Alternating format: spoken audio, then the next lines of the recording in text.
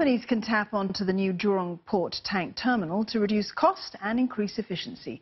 The facility is a joint venture between Jurong Port and German tank operator Oiltanking.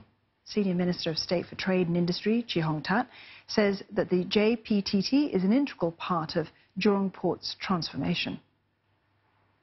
JPTT has been designed with a direct pipeline connection to Jurong Island's petroleum and petrochemical network.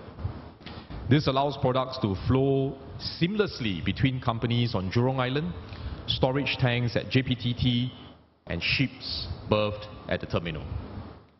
And through this process, companies can enjoy up to 30% savings in transportation and handling costs with a pipeline connection, as they no longer need to charter vessels when transferring products from Jurong Island to Jurong Port.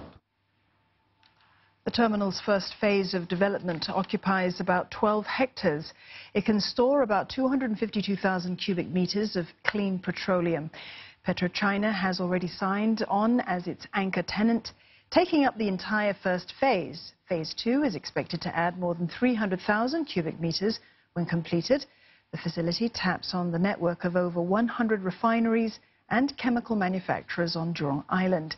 Using larger capacity pumps, ship loading and unloading is up to 50% faster, reducing a ship's port stay. Jurong Port says this port-centric ecosystem can also benefit other industries.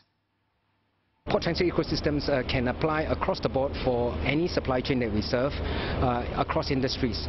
So we are looking to create port-centric ecosystems for the construction industry, where we can co-locate the handling of aggregates, cement and steel to enable for prefabricated, pre-finished volumetric construction units to be produced here at Jurong Port.